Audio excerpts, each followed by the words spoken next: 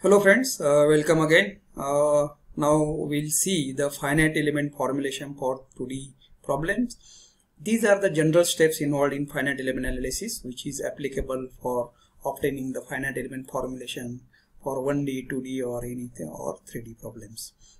And the procedure remains same. Only thing is the type of element, shape functions, stress-strain relations, these things changes. But it goes through the same procedure. So we'll see step by step one and we'll try to obtain. So till here, because this 2D problem, the equations are very large, so we may not be able to go to the till this end to obtain, but somehow we'll try to cover up to this, and there we'll try to find out what is the Jacobian of transformation, because next part is the procedure remains same. Only the number of equations, handling the number of equations, it becomes difficult. So here the first step is the select the element type and discretize. Means if you want to use any 2D domain, there we can either use the triangular shape elements to discretize, or we can use the rectangular element shapes to discretize that particular domain, 2D domain. And we are considering here the plane stress condition.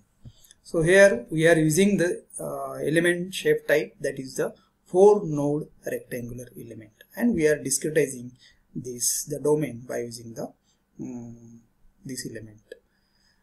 So we'll see for one such element, and second step is the select approximation function for nodal variable.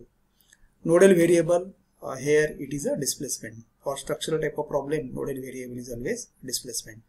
So again we have to approximate the displacement within the element by using some approximation function.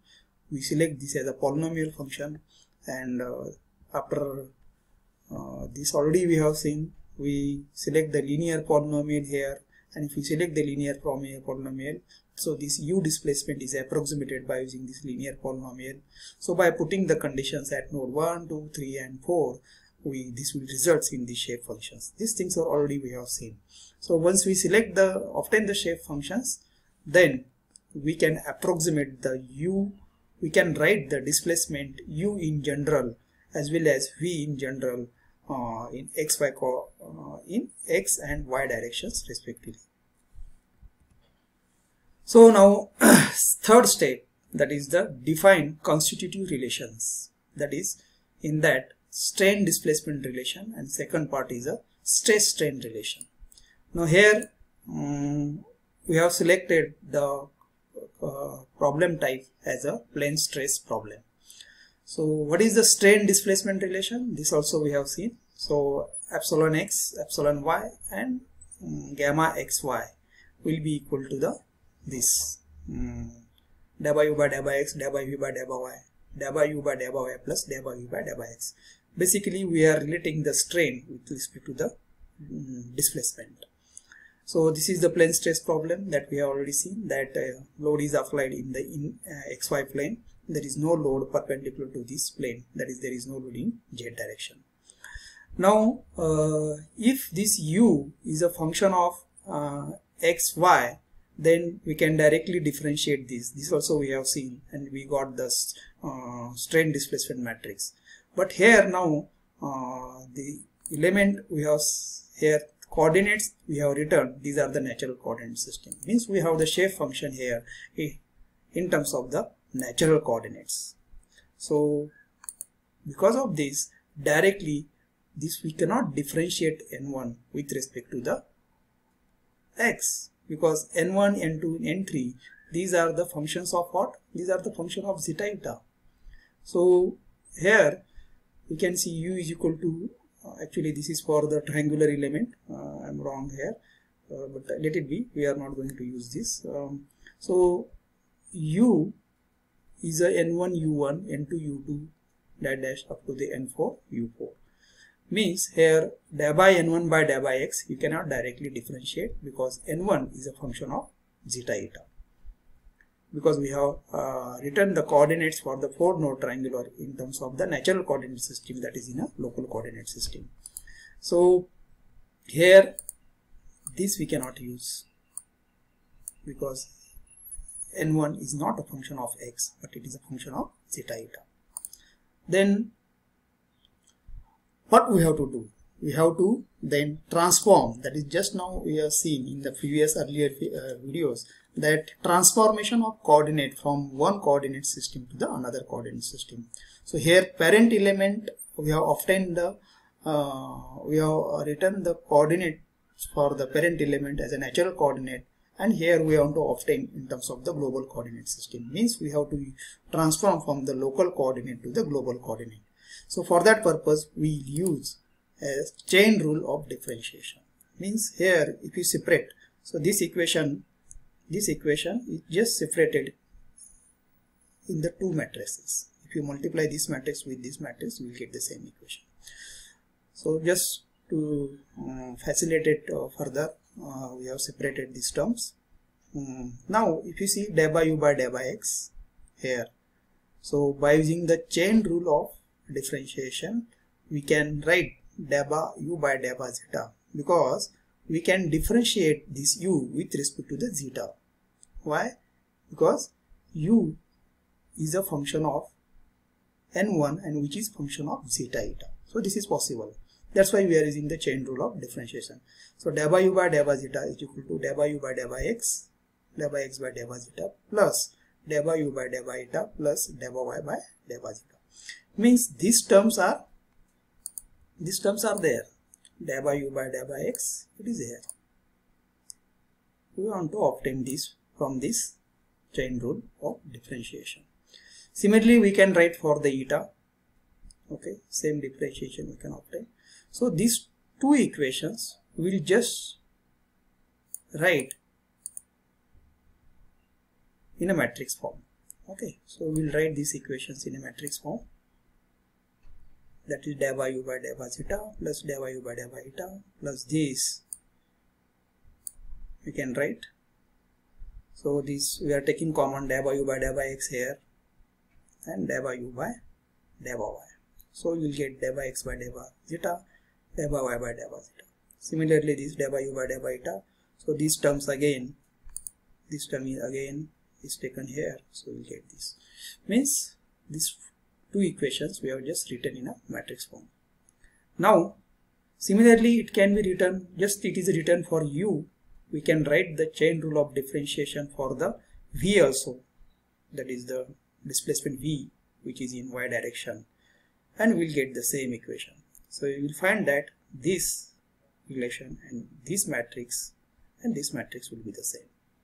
So what is this called? This is called as the Jacobian of transformation. Basically this Jacobian matrix is relating the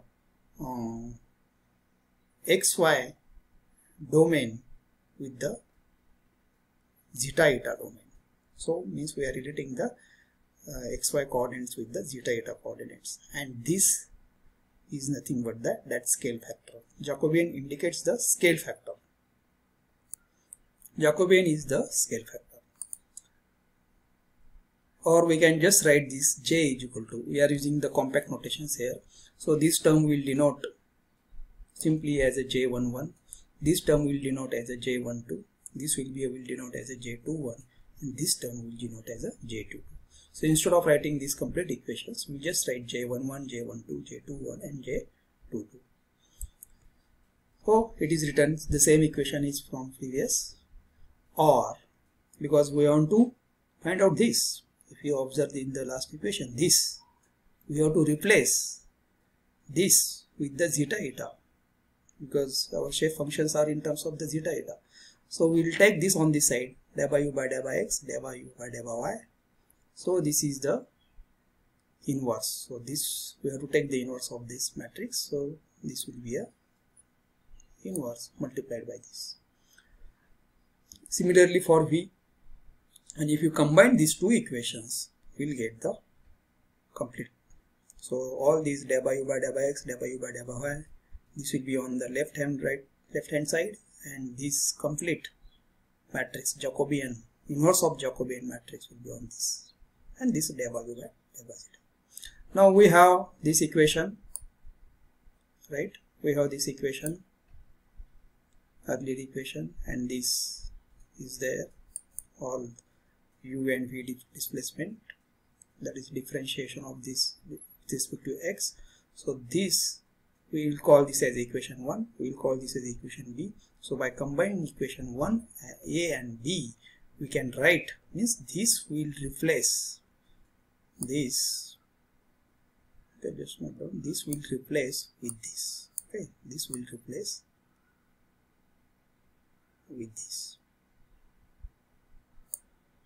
So we'll get here, so right, we got it here, that equation. Now we know this u and v displacements, they are expressed in terms of this, because u is equal to n1 v1, n2 v2, and n3 u3, and n4 u4. Similarly for v. And what are the n1, n2, n3? These are the shape functions, right? These are the shape functions in terms of the natural coordinate system. So then you will be differentiating. So you will differentiate, you will obtain this. How you will obtain this? You will differentiate this with respect to the zeta. So delta u by delta zeta, you will get the delta n1 by delta zeta into u1 plus delta n2 by delta zeta u2 plus delta n3 by delta zeta u3 and delta n4 by delta zeta u4. So you will get the one equation. Again, if same equation you will differentiate with respect to the zeta, you will get the second equation. Then this v you will be differentiating with respect to the zeta, you will get the one equation, and you will be differentiating with respect to the eta, you will get the another equation. So this u and v you will be differentiating with respect to the zeta and eta respectively one by one, and 4 such equations, simultaneous equations you will get, and you can write these equations in terms of a matrix. You can write that equations in matrix form, and you can separate this u1, u2, u3, you can write in a column vector. So you will get like this. So all these 4 equations, right? You are writing this alternatively because here we are writing u1, v1 alternatively. So you will get these 4 equations, 1, 2, 3 and 4, by differentiating this with respect to first zeta, then with respect to with eta, then again differentiating this with respect to the zeta, and differentiating this with respect to the eta. So 4 such equations, and separating the u1, all these terms are separated after differentiating because this will remain constant there when we differentiating, and these terms are taken in the column vector here. Okay, all these terms are taken here. So you got this equation, right? Now coming to the previous equation, now this we had written here. If you remember, this is completely replaced by this equation multiplied by this, and this J inverse is already, it is there. Now we can see this matrix, and this is substituted, we got this, which is the differentiation of shape function. So this complete matrix after multiplication, if you multiply this, all these matrices, so you can see this will become very huge, large equation. So this matrix, so I am not going to multiply it here, but I am just showing the process. So this matrix is called as the strain displacement matrix, just like for triangular element we have seen in terms of the Cartesian coordinates.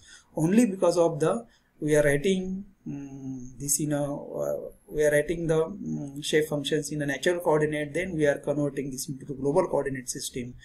That's why this Jacobian of transformation has come there, which is a scale factor. So that's why these 2 additional matrices are there. So we got this is a strain displacement matrix, and this is as a displacement vector.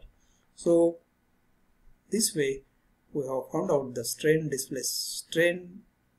matrix in terms of this strain displacement matrix and the displacement vector.